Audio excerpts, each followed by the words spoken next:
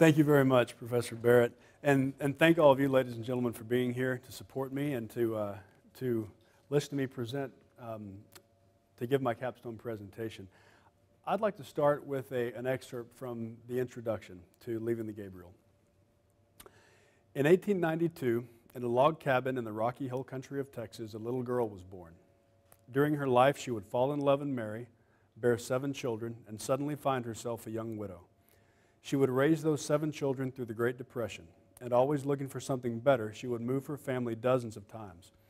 She would watch her son join the Army in a time of peace, and then she would turn on the radio and hear President Roosevelt give a speech that began yesterday, December 7th, 1941. She would not know whether her son was alive or dead, and then she would write him letters and send them to the Zensuzi prison camp in Japan. This piece is not about world events, though world events will make a fine backdrop. This piece is about cookpots, washpots, floods, droughts, feast, famine, lots of family, and how one woman managed to raise 7 children in a quickly changing world. Leaving the Gabriel is, as you can see, the story of Lena Golson and her family. Lena Golson is my great-grandmother. I entitled it Leaving the Gabriel because one of the themes in the piece is the fact that this family, they had a family farm near the community of Georgetown, which is north of Austin. And about 6 miles west of Georgetown, they had a family farm. Anyone who's familiar with the Georgetown area knows that it looks like this. And it's not really the place for a farm. And so they spent much of their life trying to grow cotton and wheat and other things, trying to dig these things out of their fields. And so it was difficult. It was sandy soil, and they couldn't make much of a crop.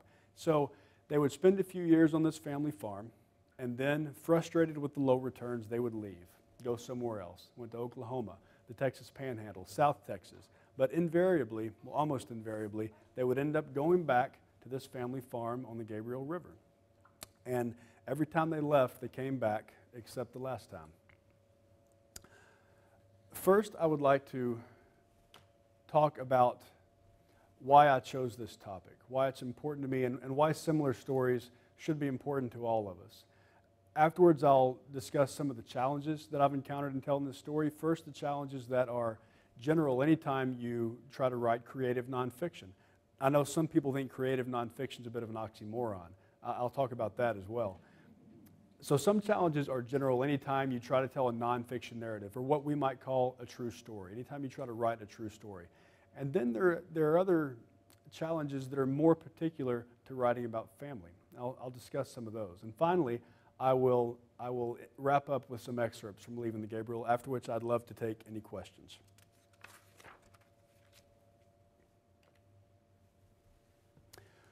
We're accustomed to thinking of history as the story of big people, great people, doing big, great things which affect huge numbers of people, nations, the world.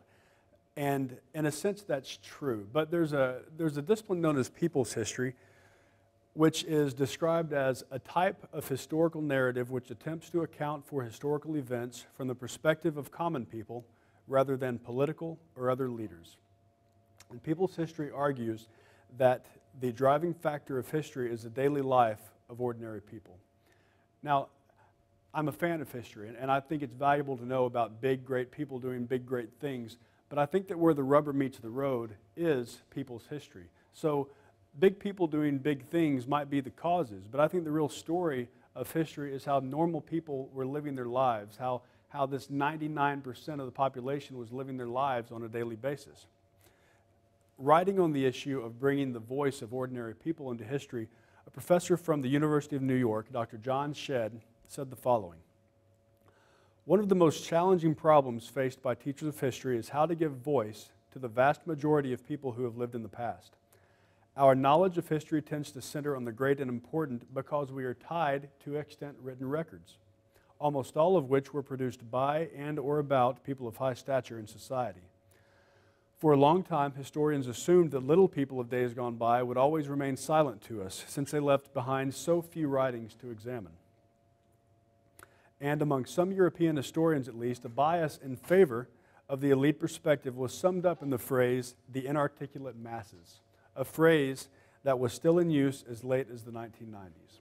I think the most important point that Dr. Shedd makes is when he says we are tied to extant written records. And in truth, we can't really be blamed for focusing on great people doing great things, because those are the only things of which we had records to examine. So we are tied to extant written records. So in an effort to change that, organizations such as StoryCorps try to record events of everyday people doing everyday things. Those of you who listen to NPR might be familiar with StoryCorps, and I'm a big fan of them. And what they do, they drive around pulling what looks like a big travel trailer, but inside this travel trailer, instead of living quarters, there are booths, sound booths, and you can go in with a friend or a family member and sit down and tell a story. And the story might be 2 minutes, 3 minutes, 4 minutes long. It doesn't have to be elaborate. And they record that story, and they document it and hold on to it for future generations. And they describe themselves as an independent nonprofit whose mission is to provide Americans of all backgrounds and beliefs with the opportunity to record, share, and preserve the stories of our lives. We do this to remind one another of our shared humanity, strengthen and build the connections between people, teach the value of listening, and weave into the fabric of our culture the understanding that every life matters. At the same time, we will create an invaluable archive of American voices and wisdom for future generations. And I think that's a very, very noble cause. And participating in that, it was in the hopes of participating in that cause that I wanted to write the story of Lena and her family. So, telling the story of everyday people is valuable. Why pick family? Alex Haley, the author of Roots, said the following about family history.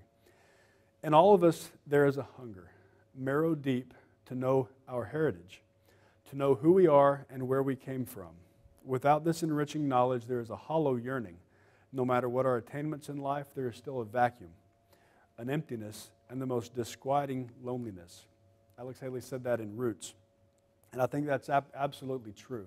I've always loved family history. I've always found interest in family history. I grew up hearing my mom and dad and my grandparents and my great aunts and uncles tell stories, and I always loved them. Not only that, but I grew up seeing records of my ancestors, when they were born, where they were born, so on and so forth, and I always found a great interest in it. However, and I didn't realize this until later, I realized one day that I always tended to think of family history in a vacuum. I didn't think of family history as having occurred. I didn't think of these stories as having occurred in the same world that I learned about in high school history class. It never occurred to me to make that connection. And so one of my goals in this project is to take the stories that I've heard all my life and to give them some context. Take a look at what was going on, not just in the four walls of the house of my great-grandmother, but look at what was going on in the state at that time. Look at what was going on in the nation and in the world at that time, and see how those events might have affected what was going on in the four walls of their home. So, why choose Lena? I chose to write about Lena because I think that she lived in what is arguably the most dynamic period yet in human history. When she was born in 1892, people got about on horses and in wagons as they had for centuries. And when she died, 88 years later, there were human footprints on the moon. And I think that displays what a huge change there was during those 88 years. And I don't know that, now I could be wrong, but I don't know that there will be that drastic of a difference in life 88 years from now as there was from the 1890s and the 1980s. So, obviously I had a number of family members that lived in that area. Why focus on Lena? Well, just as Dr. Shedd said, when we study history, we are tied to extant written records. Well, Lena Sawyer left a stack of daily journals about this high. She wrote a brief memoir of her childhood, and 4 of her 7 children also wrote brief memoirs of their childhood. So the only reason that we're talking about Lena Sawyer today is because she and her children put something down on paper. Lesson being, if you want to be remembered, make sure that you put something down on paper.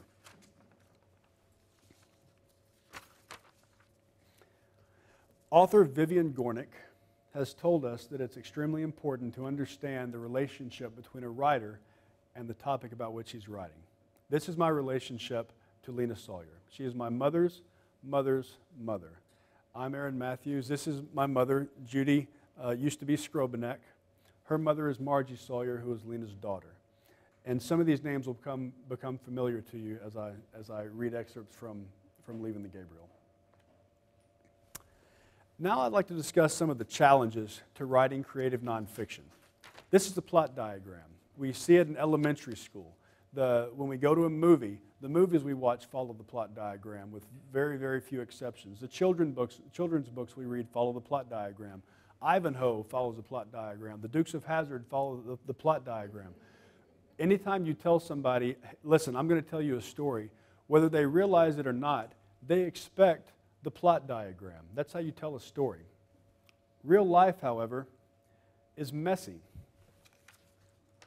Maybe you have a car accident. Maybe about the same time as you're progressing towards finishing your degree and you fall in love and get married and your dog dies and you're teaching your nephew to go fishing. And all of this happens as your career is progressing.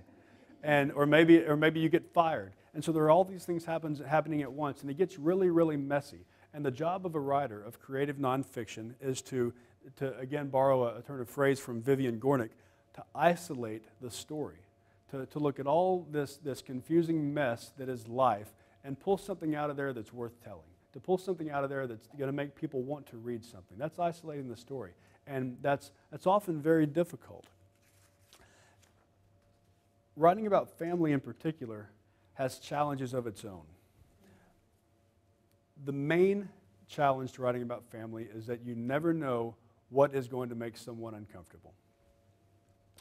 On the topic of writing about members of your family, a writer by the name of Philip Lopate, who's an expert in the genre of creative nonfiction, said the following: "Many times I have decided to hold back from using juicy material which I thought would damage the reputation of the person in question or deeply offend him or her. Complicating the dilemma is that one does not always know what will cause offense." Now, in writing Leaving the Gabriel, I didn't expect that I was going to come across anything incredibly juicy in the story of my great-grandmother. Had I come across something incredibly juicy, it wouldn't have been difficult for me to set it aside to spare the feelings of my family. But just as Philip Lopate says, you never know what will cause offense. And that's very true. And in the course of preparing this project, I have learned exactly how true that is.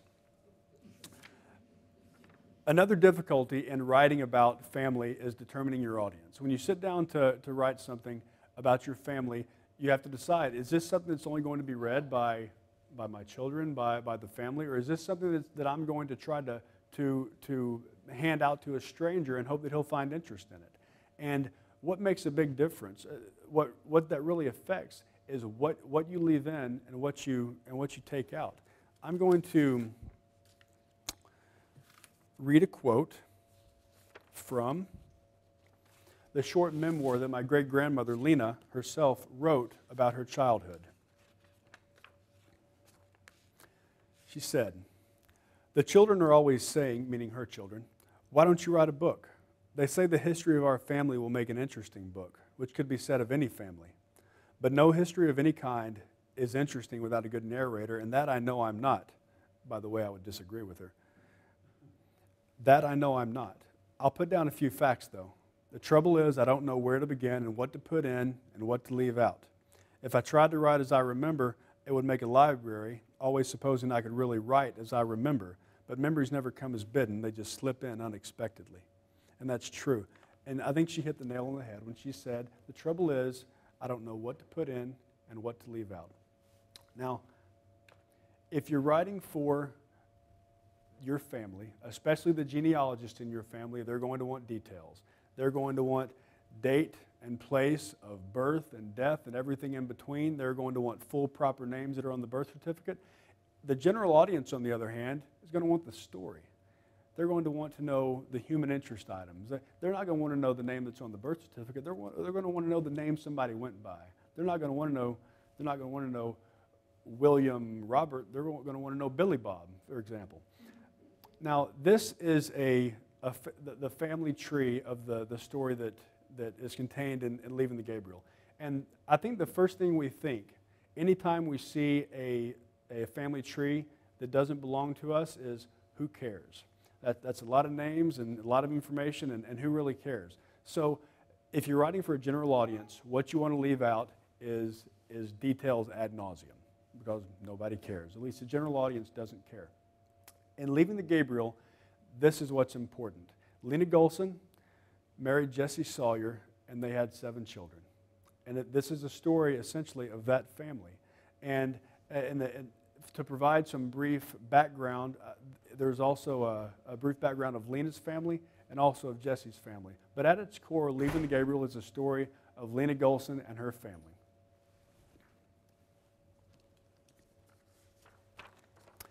Now, I would like to read a few excerpts from Leaving the Gabriel. And to set them up, the first excerpt, I'm going to read 3. The first excerpt that I'm going to read takes place in 1899. Lena is still a child. She was born in 1892, so she's 6 or 7 years old. Her family has briefly gone to Oklahoma looking for a better life, decided they didn't like it, and they came home. They were there 2 years. They lost 2 children while they were there. So Lena has just recently lost 2 of her brothers, and they are returning home to the rocky hills of Williamson County and their farm on the Gabriel River. After arriving back in Williamson County, John and Laura did not move back into one of the houses on the family property, instead purchasing a farm a couple of miles away. After moving into the house, which happened to be perched atop a hill, John and Laura soon discovered why all the other houses in the area were built below the crest of the hill instead of on top of one. Being on top of the hill, their little frame house caught every gust of wind that blew through the area. The wind was more than just a minor nuisance. Laura was afraid the wind would literally blow the house down. Whether John shared her fear or was simply trying to be a good husband, he addressed Laura's concern. Starting in the fall of 1899, John took the frame house apart board by board, carried it to the bottom of the hill, and patiently reassembled it. The new side of their house was conveniently closer to the barn, which might have been more of a motivation for John than the opportunity to stay out of the wind. During the disassembly and reassembly, the family moved temporarily into a small log house located safely at the bottom of a hill. About the same time, the community started a Sunday school program for the children, held in the schoolhouse, complete with a small organ and some small number of books.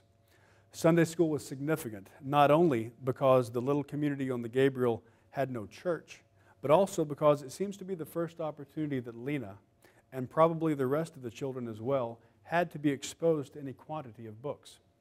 Shelves were built especially for the books in the closet of the schoolhouse, just above the spot for the organ. Lena would recall later, 60 years later, Lena would recall what a novelty it was and what an enjoyment at 7 years old to have this small library at her disposal. To contribute further to her education, Lena had the opportunity in May of 1900 to witness a near full eclipse of the sun. I would like to know if the Golsons knew if the eclipse was coming and to watch for it. I expect not, but I could certainly be wrong. Who knows what may have been in that small library of books. Lena later described the eclipse as, quote, the most complete eclipse I ever saw. It was like twilight, so dark that chickens, thinking it was already night, flew up to roost. While John was still working to complete the reassembly of the frame house, their temporary log cabin became a bit more overcrowded. In the heat of summer, July of 1900, Laura gave birth to a little girl. By Lena's account, her baby sister was a pretty baby with peaches and cream complexion, blue eyes, and golden curls. They named her Florence. It is significant that Lena described her baby sister as pretty. She held the same opinion of her little brother Johnny, but not of herself. Quote, Johnny was a pretty child, and I wasn't. People always said, what a pretty little boy, or the boy is prettier than the girl. I don't remember caring that he was prettier, but it might have been the beginning of my inferiority complex that took me well into my adult years to overcome. Johnny always knew how old he was, his address, and various little things, like who the president was. I knew all that too, but it was cuter for him to tell it because he was smaller. But I had long, thick, wavy hair, though, and sometimes I got compliments on that. When Florence was born, Lena was 8 years old and Johnny was 6, and they were quite enamored of their new baby sister. In Lena's own words, I don't think Ma had any trouble getting our help to tend the baby. Summer being harvesting time, John was busy with the reaping and threshing of their crop of wheat, leaving Lena and Johnny, their mother's only help, at the house. Lena later wrote, "Johnny and I had many chores helping Ma. We brought vegetables from the garden and helped prepare them. We carried innumerable buckets of water from the spring and felt very important in the scheme of things." While Lena and Johnny were helping their mother do the chores and tend the new baby, John was harvesting what Lena would later describe as the best crop we ever had while we lived there. In addition to receiving a new child and a plentiful harvest, the Golsons soon moved out of their log cabin and back into their frame house, this time safely reassembled at the bottom of a hill. Less than 2 years later, the whole family would have reason to be grateful for the frame house's new location. In April of 1902, a terrible storm hit Williamson County. A fourth child, a real brunette as Lena described her, named Laura Maud, had been born only 2 months before the storm. As hail pounded violently on the roof, John struggled with the door, fighting against the wind to keep it from swinging open and letting the storm inside. I can imagine John wondering as the wind and hail pounded against the walls and the roof if he shouldn't have put perhaps a nail or two more in each joint when he was building the house. But the door held, along with the rest of John's construction, and his wife and 4 children remained safe and dry. When the storm subsided, the family went outside to survey the damage. Looking across the river, they discovered that the house of one of their neighbors had not fared as well as their own. During the storm, the neighbor's house had been completely unroofed, leaving the occupants, including 2 small boys and an infant girl, to be pounded by the hail and the wind. The family had sought shelter, wading through waist-deep water. Miraculously, the only injury was a sore spot on the head of one of the boys, he having been hit by a hailstone. Walking up the hill to the former site of their frame house, the Golsons found a sobering sight. A wide path of trees had been completely uprooted, plainly suggesting a tornado. Had John not taken the suggestion of his wife to take the house apart and rebuild at a safer location, Laura's fear that the family would be blown away would likely have proven well-founded. Later in life, Lena would recall going down to the Gabriel River with her mother when she was still very small. Mother Laura would fish, while Lena and her little brother Johnny, and later the other children, played in the water, likely scaring away any fish that Laura might have caught. Lena recalled occasionally, though not often, seeing deer as they walked or bounded through the field. And if anyone cared to know the best place to find a possum in Williamson County, little Lena Golson could have told you to look in a persimmon tree. The Golsons left the area again in 1903 to live in the town of Granger, 30 miles to the east, where John worked for a local commercial farm peddling vegetables. I can only assume that their crops on the Gabriel were not reliable year after year as the Golsons would have liked them to be. But for whatever reasons the Golsons left, they did not stay long. They did not stay gone long. John's career in Granger as a vegetable peddler was short-lived, and in time for the birth of their final child, a daughter named Ruby, in 1905, the family had returned once again to their little community on the Gabriel River. Twice, John and Laura Golson's family left the Georgetown area, once to the Chickasaw Territory and once to Granger, and twice they came back. Each time the Golsons left, they seemed to be looking for material success, or maybe just a living. Each time they returned, they seemed to be looking for home. This lesson was not lost on the Golson children, who learned it well. In the years ahead, Lena and her siblings would grow and marry and would each play a game of hide and seek with success, chasing bumper crops and good jobs over thousands of miles, mostly in different parts of Texas. But whether they were near Amarillo working in a cotton gin or building a pipeline near Corpus Christi, it seems that home was always the rocky rolling hills of Williamson County and the meandering North Gabriel River. The next excerpt that I would like to read is after Lena is grown. She has married a man by the name of Jesse Sawyer. The year is 1925. Jesse and Lena have already left the Gabriel a number of times and returned a number of times. And when this excerpt begins, they are in a town called Littlefield, in the Texas Panhandle, in the plains called the Llano Estacado.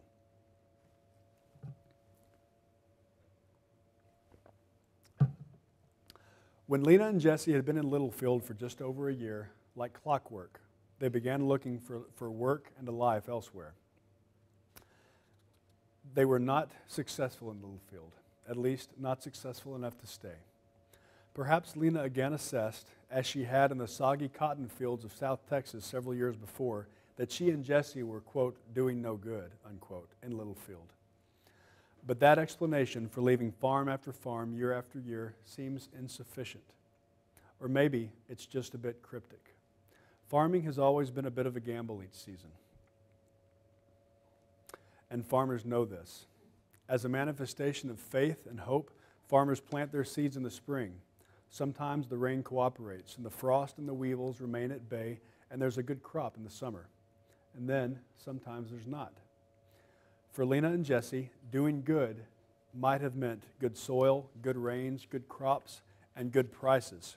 Of course, Lena and Jesse hoped for all of these things each year, but I don't think that's what they were looking for each time they moved, or what was lacking each time Lena said they were doing no good. For tenant farmers in Texas, life in the early 20th century was hand to mouth. One economist estimated that by 1914, half of all tenant farmers borrowed 100% of their income, hoping to pay it back each year after the harvest. Lena and Jesse had the advantage over most tenant farmers of being able to return their breath. But judging from the number of times they moved elsewhere, agriculture on the Sawyer farm was simply not sustainable. By the mid-20s, the beloved orchard on the farm had dwindled into such poor condition that the trees were uprooted in favor of using the land for row cropping. A number of times, Jesse attempted, sometimes temporarily successfully, to secure employment outside of tenant farm and ranch work, as a carpenter, a postal worker, in a cotton gin, and later on a petroleum pipeline. I tend to think that with every move, Lena and Jesse hoped not only that their next crop would be plentiful, but also that some unexpected door would open out of tenant farming and that their next crop would be their last.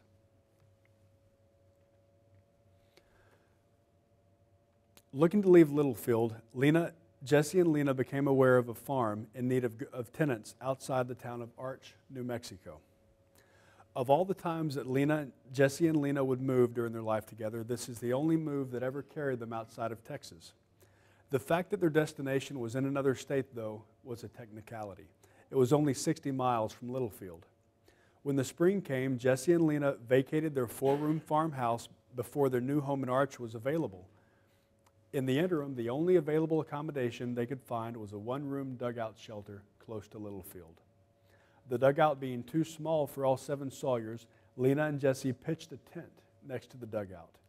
Lena, Jesse, and the baby slept in the dugout itself, while the 4 older children slept in the tent. One night, a stray cat wandered up and let Jesse stroke its fur. Seeing the opportunity to both entertain and educate their children, Jesse took the stray cat into the dark tent and showed the children how tiny static electricity sparks fly between the cat's fur and their daddy's hand. Though Jesse and Lena had owned an automobile for part of the time they had lived in Littleton, they had sold it before time to leave for New Mexico.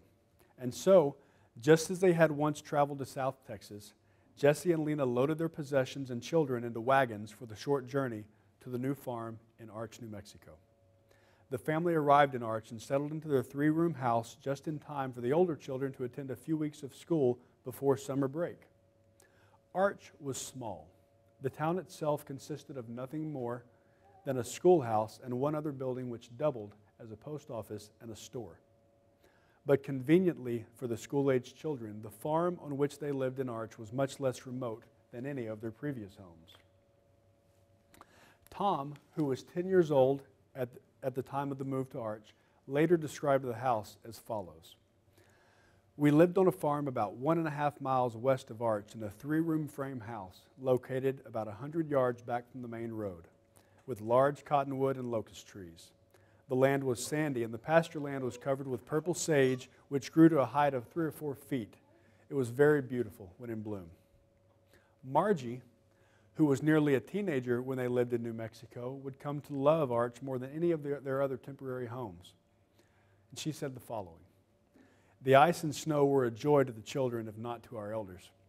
The apple orchards delighted us. There had never been so much fruit in the house before. The peanut crop was abundant, and they were roasted by the gallons. Often at night, the family sat in the kitchen making and eating peanut brittle, and sometimes friends joined us there. Cherries were found to be something that grew on trees and not bought in bottles or cans. A neighbor had a vineyard which produced grapes, sweet beyond belief. The same neighbor had a big cement tank supplied with water by a windmill and full of catfish. There was also a smaller dirt tank in which swam goldfish, large and small, and on which we played when it was frozen over. No one had skates, but that didn't stop the fun. We ran, slid, and fell, and no one broke a limb. When school started in the fall of 1926, 5-year-old Teeny was not quite old enough to attend. It happened, though, that the school at Arch had by some miscalculation hired 3 teachers, more than would be needed for the expected number of students. Due to the extra resources, families in the community were invited and encouraged to send their 5-year-olds to school. Lena seems to have objected initially, but since Teeny would be accompanied by her 3 older siblings, Margie, Tom, and Bunt, Lena relented and allowed Teeny to attend school. Even for a 5-year-old, though, Teeny was small. Her siblings were admonished to not let Teeny blow away with the tumbleweeds as they walked into town each day. But had Teeny not been allowed to attend school, she would still have been more educated than most 5-year-old daughters of prairie tenant farmers. To the extent that books were available, Lena read with the children and taught them to do so for themselves. Teeny recalled occasionally coming to a word that she could not identify. She would spell the difficult word to her mother, while Lena was likely engaged in some other work of the house, farm, or family. Lena would tell her how to pronounce it, and Teeny would continue on. On the topic of the family's success while in Arch, the Sawyer children differ in their recollection. Tom later remembered a bumper crop, while Teeny seems to recall that it was a lean year. Regardless of which is more accurate, Lena, Jesse, and their 5 children stayed in Arch no longer than they stayed at any other tenant farm. Margie later recalled the following about December of 1926. Snow came for the Christmas program at school, but for most of the family the holiday was saddened by the fact that another move had been planned. End of quote. But in this case, the move was unavoidable. Regardless of the good friends, fresh produce, and catfish ponds available in Arch, word had arrived from Lena's brother Johnny near Jackson County in South Texas that work might be available in the oil fields near the town of Refugio. Allured strongly by the possibility of work outside of tenant farming, Jesse and Lena made the decision to go. In a great demonstration of faith in their impending career move, Jesse and Lena traded all of their livestock for a Model T Ford. With the winter wind blowing at them from across the Llano Estacado, Lena and Jesse made their 5 children as comfortable as possible, loaded them into the truck, and then drove away from the farm at Arch, New Mexico in January of 1927. And the final excerpt that I would like to read takes place only a short time later, once they were in South Texas. Jesse had indeed secured work working in the oil industry. He was helping build a pipeline instead of working in the oil fields. For a while, they had struggled because the only work that he could find was about 40 miles away from where they lived, so they only saw Jesse on the weekends. After a few months in Refugio, Lena and Jesse were finally able to find a house in Taft just before school started in the fall. The house wasn't quite as convenient to town as they might have liked. It was about a mile out, but at least it was in Taft, which meant Jesse could once again come home to Lena and the children every night, which Jesse did all through the fall. I expect the fall of 1927 was a joyous time for Lena and Jesse's family. After 14 years of marriage, living and working as tenant farmers, they had finally managed to find a door to something different and something they hoped would be better. Jesse's work in the oil field was hard, but it was steady. After having been away from Lena's family for 8 years, Lena and Jesse now once again lived close to Lena's mother and sisters in Jackson County, and Shirley saw them often. And in a change from the summer, Jesse was now home every night. And as if joy begat joy, Lena and Jesse learned sometime in the fall that they would have another child in the spring. At some point in the fall, Lena 6-year-old Teeny became sick with what the doctors thought was typhoid, followed by 3-year-old Benny. Teeny was feverish and listless, but little Benny was more severe. She was unable to eat, and the doctor treating her insisted that she be fed through a tube inserted into her nose. Under any circumstances, caring for 2 sick children would be a task, but Lena was not well either. About the same time, she began having morning sickness. And so, after working all day on the pipeline, often in the cold rain, Jesse would come home and spend the evening and night nursing his ailing family. But by December, Jesse too had fallen ill, soon followed by 11-year-old Tom. Typhoid fever usually progresses over a matter of weeks. The high fever and listlessness described by the Sawyer children were typical of the illness and were probably accompanied by profuse sweating, a skin rash, and severe intestinal problems. Jesse was soon the sickest of the family. He had likely been sick for some time before he began resting and receiving treatment. Teeny recalls that after becoming ill, Jesse went outside to chop wood for their wood-burning stove, despite his illness. Of course, that comes as no surprise. Loving parents, as Jesse certainly was, always tend to place the care of their family above their own well-being. But Jesse's condition deteriorated quickly, and Lena soon sent word of the illness to Jesse's family. In response, Jesse's mother, Sarah, and his younger brother, Earl, came immediately. Sarah and Earl took the care of the family into their hands, tending to 2 healthy children and 3 sick, in addition to ailing Lena and critical Jesse.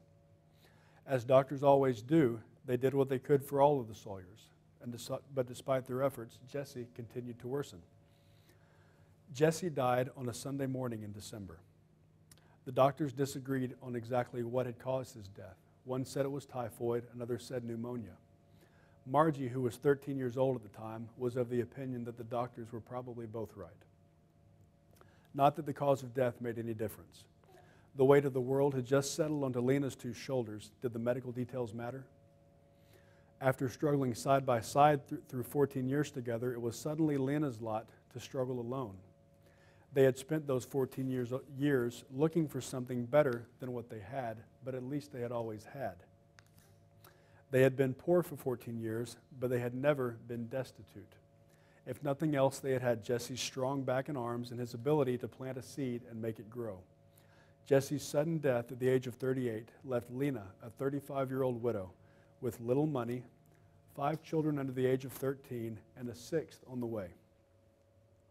What immense strength it took at that moment simply to remain upright. And yet Lena did. Before Jesse's death, he rose every morning despite his terrible sickness and went about building a pipeline and chopping the family's cooking wood. And after Jesse's death, Lena rose every morning despite her terrible grief and raised 5 children who missed their daddy nearly as much as Lena did. Both Jesse and Lena loved their children dearly, and they knew that parents don't have the luxury of self-pity, even in times of terrible sickness or grief when they so greatly deserve it, simply because caring for their children is more important. By late January, the children were healthy, though Lena continued to struggle. Now that the immediate danger of the children's illnesses had passed, Lena began to think more of the need that she now faced to provide and care for the children. Knowing that she would need the support of her extended family, Lena moved with her children 70 miles north to the town of Fannin, where she could be close to her sister and her husband. 3 months after arriving in Fannin, Lena gave birth to a 6th child. Several minutes later, she gave birth to a 7th. Twins were, of course, a surprise to Lena and to everyone else.